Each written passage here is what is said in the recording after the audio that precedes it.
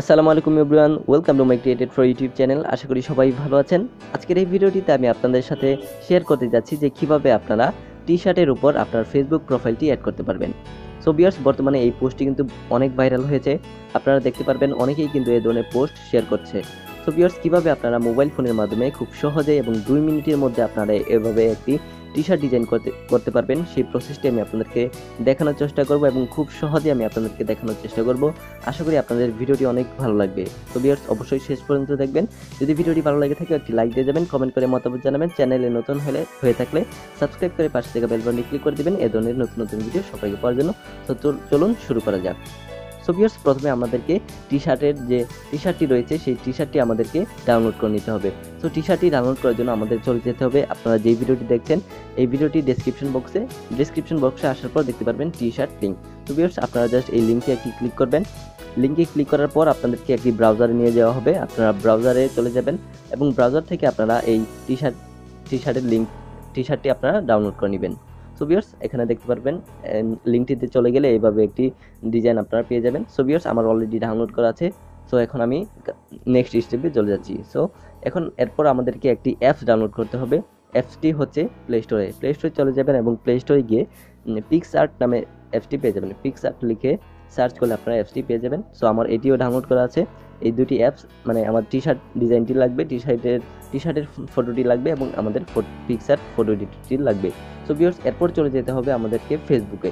So viewers, আমি এখান থেকে ফেসবুকে চলে যাচ্ছি। ফেসবুকে আসার পর এখান থেকে আপনারা ফেসবুক প্রোফাইলে চলে যাবেন এবং ফেসবুক প্রোফাইল থেকে আপনারা একটি স্ক্রিনশট ক্রিয়েট করে নেবেন।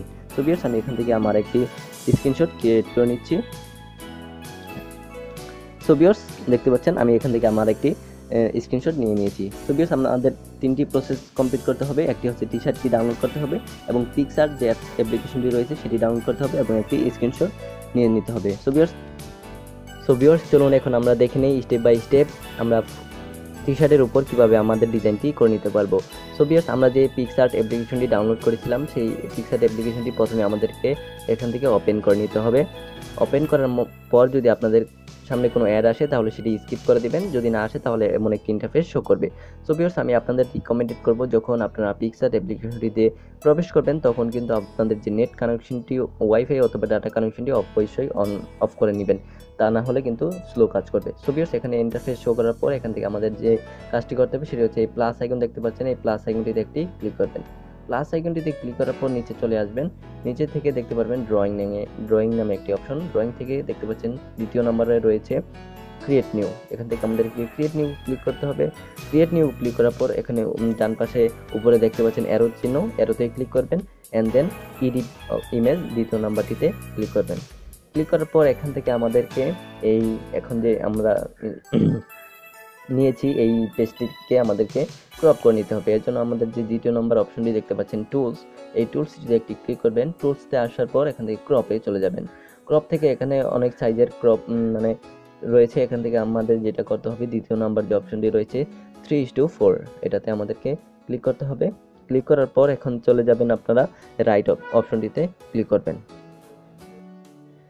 সো ভিউয়ার্স, রাইট অপশনটিতে ক্লিক করার পর এখন আমাদেরকে কি করতে হবে, এই সাদা যে দেখতে পাচ্ছেন এটার উপর আমাদের যে টি-শার্টটি রয়েছে সেটি এখন এখানে আনতে হবে। এর জন্য আপনারা যদি এভাবে রাইট সাইডে স্ক্রল করেন তাহলে দেখতে পারবেন অ্যাড ফটো। জাস্ট অ্যাড ফটোতে ক্লিক করবেন এবং যেখানে আপনারা যে ফোল্ডারে আপনাদের টি-শার্টটি ডাউনলোড করেছিলেন সেই টি-শার্টটি এখানে ক্লিক করবেন এবং এখান থেকে অ্যাড করে নেবেন। সো ভিউয়ার্স, এখান থেকে আমাদের টি-শার্টটি চলে এসেছে। এখান থেকে এটি ফুল স্ক্রিন করে দিতে হবে, অবশ্যই ছোট থাকবে। এভাবে করে এখানে দেখতে পাচ্ছেন এই যে এটা বড় টান দিয়ে আপনারা ফুল স্ক্রিন করে দিবেন। করার পর এখানে আবার রাইট চিহ্নতে ক্লিক করবেন। ক্লিক করার পর আমাদের টি-শার্টটি এখানে অ্যাড হয়ে গিয়েছে। এখন কি করতে হবে, আমরা যে ফেসবুক প্রোফাইলের যে আমরা স্ক্রিনশটটি নিয়েছিলাম সেই স্ক্রিনশটটি এখানে আমরা অ্যাড করব। এর জন্য সেম প্রসেস, এখানে আপনারা অ্যাড ফটোতে চলে যাবেন। অ্যাড ফটো থেকে আপনারা যে স্ক্রিনশটটি নিয়েছিলেন সেটি এখান থেকে অ্যাড করে দিবেন এবং অ্যাড করার পর খুব সুন্দরভাবে আপনারা এখান থেকে আপনাদের যে স্ক্রিনশটটি রয়েছে এটি অ্যাড করে নেবেন।